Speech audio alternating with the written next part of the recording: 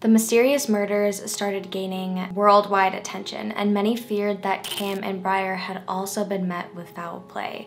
So the RCMP shifted their focus to locating the two boys. But then on July 21st, the RCMP would release security footage that would change everything.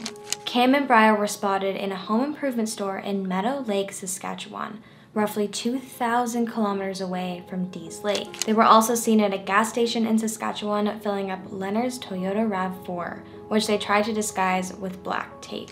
Cam's burnt-out truck had also been searched, and in the remnants, ammunition was found in the truck.